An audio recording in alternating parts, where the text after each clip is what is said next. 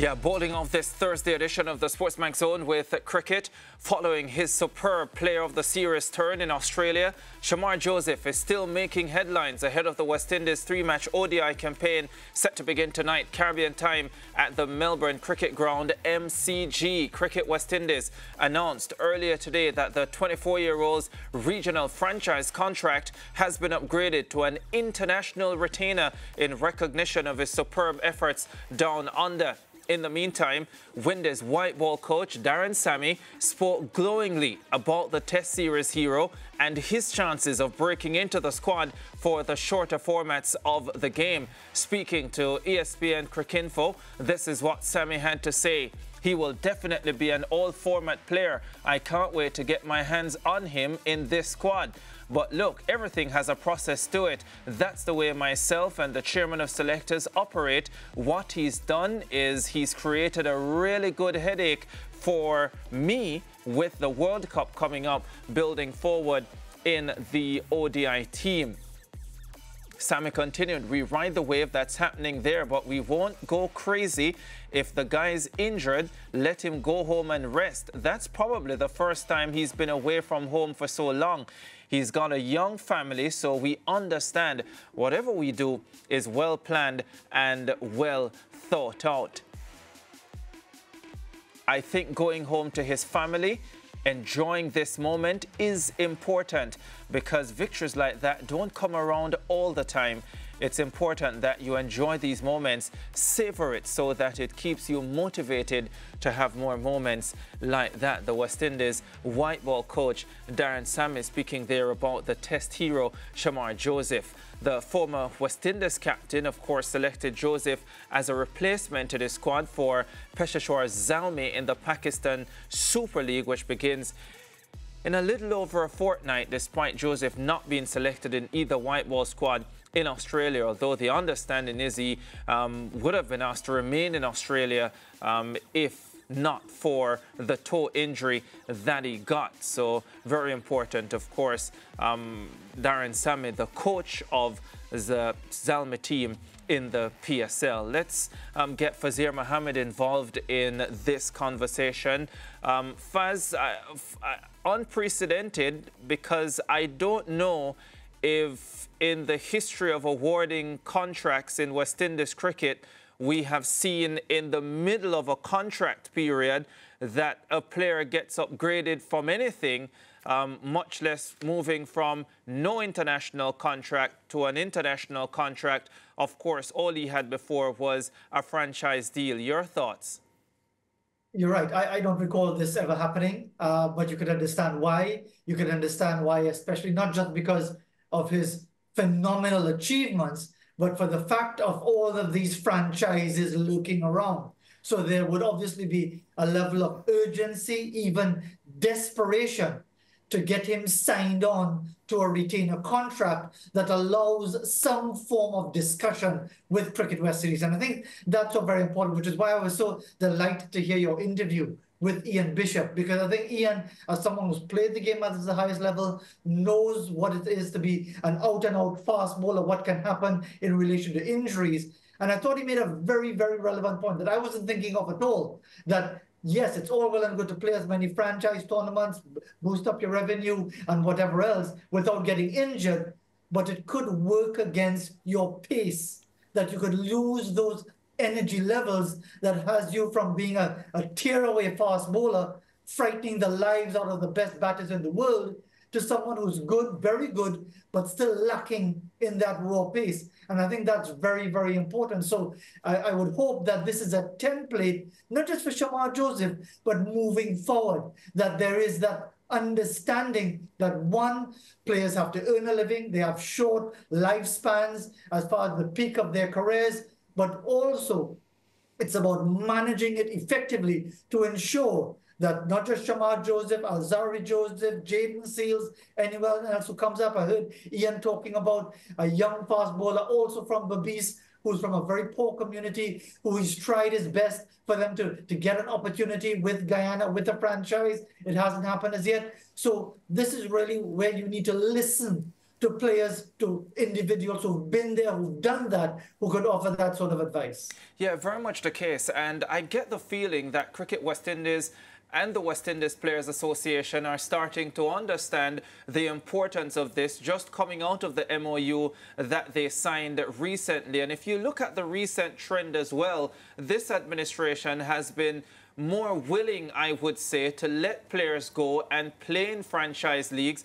We are going to speak about the One Day International Series coming up against Australia, but the captain, Shea Hope, Darren Sammy as well, the head coach, have been preaching the importance of building squad depth, because it is in having squad depth that you will be able to allow players to consistently go and play in these franchise leagues while being relatively confident that the players you do have can perform well at the highest level. Absolutely. To be fair, I don't think any Cricket West Indies administration has ever attempted to prevent a player from signing on to one of these franchises. So it's not like, as we've seen in Pakistan, where players are refused no objection clauses to their contract. We don't see that happening, thankfully, in the Caribbean, because we simply can't compete. But I think what you're saying now, and this is, I think, more to your point, a level of a willingness to discuss. Remember what happened, that infamous occasion in 2014 when WIPA had signed on to an arrangement to allow for players' earnings to go towards regional first-class cricket, and the prominent players didn't know anything about it, and it resulted in the abandonment of the Indian tour of 2014 and all the bad blood around that time. So yes, it's about having a mature discussion, not a discussion that says, I am in charge and this is what I'm offering you. It's a discussion that says, okay, this is the lay of the land, gentlemen, ladies, what do we do about it? Yeah, and just to get back to the Shamar Joseph discussion, because the white ball head coach, and I've been quite keen to hear from someone like a Darren Sammy on how he sees the future of this young man in limited overs cricket. So based on his performances in Australia, absolutely no doubt he has a future in Test cricket, but limited overs cricket now. And Darren Sammy is saying, yes, we have a problem, a good problem, but a problem nonetheless, because we now have to look at this young man for the T20 World Cup. Do you feel Darren Sammy is saying the right things on this matter? I believe he is. And, you know, I have to say, Ricardo, Mariah, and Lance, I'm almost relieved for Shamar that if he's not on the boat already, that he's on the boat back to Baracara pretty soon. Because that is his home base. These are the people who really matter to him. And you're going to get a lot of people, even us from the media, piling in, wanting to get a piece of the action, wanting to claim a bit of him and so on, claim some credit and the other. Thankfully, Brandon Kolek was the first off the boat to get to Baracara from Babishan himself, to have that interview with him on his podcast and so on. So yes, it's really a time when there's going to be so much noise, so much interest, most of it well-meaning, but a lot of it exploitative as well. So we need to be mindful of that. And maybe it's the best thing that he's going to be back at home with his family, with his uncles, talking about the experience while all of this goes on. Yeah, Faz, we're not trying in any way to take any credit for Shamar Joseph's performances, but we are trying to get an interview with him. And guess who is leading that charge? Is it you? No, it's not. It's the one and only Mariah Ramarak. Oh, I already sorted that out, though. But thanks for telling everybody. All right, Faz. So it's my time to question you. So, of course, you know, I'm looking at everything. And while I was following the discussion with you and Ricardo about Shamar really just getting back home, I think, you know, yes, it's very, very necessary because, you know, even having discussions with my own sister, when you do well, everybody, as you said, wants a piece of the action, right? It's like you're being pulled and tugged in different directions, and sometimes you're just not sure what comes next. And I think sometimes that can also have a negative effect on you. And we spoke about it on this show, I think it was yesterday, where the next time, you know, he suits up for the team, it can be negative in the sense that he feels as if the job is again in his hands to, of course, deliver with the ball and with the bat, because we saw potential from him also with the bat. You mentioned, you know, it's so important that he gets back to the family. As he gets ready for the PSL in a bit, do you think that we'll be seeing the same sort of Shamar that we saw in that test series? Or do you think he's going to, based on what we saw with his confidence and his approach, that, you know, we'll get a more measured performance? Well, Shamar is Shamar. I think what you see is someone who rejoices in being in this environment, who revels in the limelight. We saw that early on with the Bow when he got that 5-wicket haul in Adelaide. And more than likely, you're going to see similar sorts of showmanship when the PSL kicks in and he's playing for Peshawar Zalmi. But I think more than anything else, we want to see someone who enjoys what he's doing. The moment it becomes burdensome, the moment it becomes, you can't turn left, right, or center without someone shoving a camera in your face, shoving a microphone in your face, wanting a signature, wanting an autograph. It can be too much.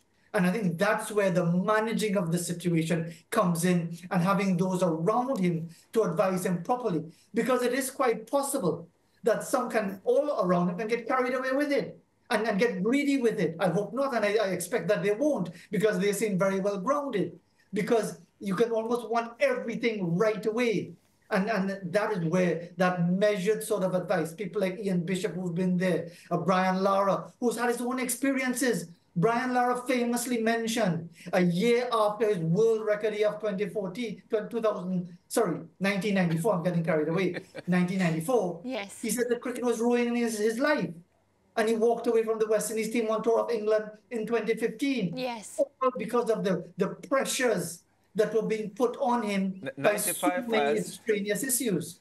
Yeah. 95 was not 95, it was 1994 that he had those records, and the year after, 1995, you're correct, was when he said that cricket was ruining his life. So it's important that we put these things in perspective and understand that as much as everybody wants a piece of Shamar Joseph or anyone else, that these are human beings with their own lives that they've already had, their own lives established already. Let them enjoy being with their own friends and family and then revel in the atmosphere once more when the time comes. Yeah, because that's exactly what motivates them and spurs them on. So tonight on SportsMax, we have the first ODI of 3 ODIs.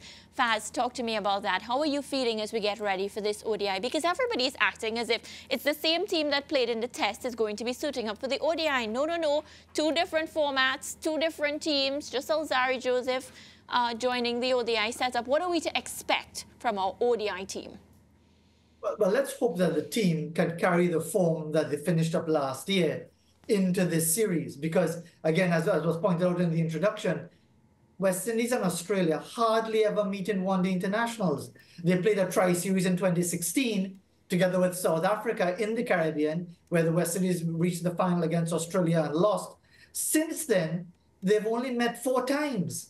A World Cup, of course, there was no World Cup for the West Indies this time around when Australia lifted the title. There was a 3-match series in the Caribbean in 2021, which Australia won 2-1. That's the last time that they would have played. So there's even though they met just a few days ago in Test match cricket, there's an element of the unknown here because, again, that number 27, which you also mentioned in the introduction, West Indies haven't beaten an Australian team in an ODI in Australia for 27 years. And you're seeing a number of different players, not just in the West Indies team, but in the Australian team. You don't have the spearhead of their bowling attack that won the World Cup this time around. So they, like the West Indies, are doing a feeling out process as they prepare their team for defense of the title in 2027. And in the West Indies case, to at least try and qualify for the World Cup in 2027. Yeah, Faz, Shai Hope's batting in ODI cricket has been exemplary.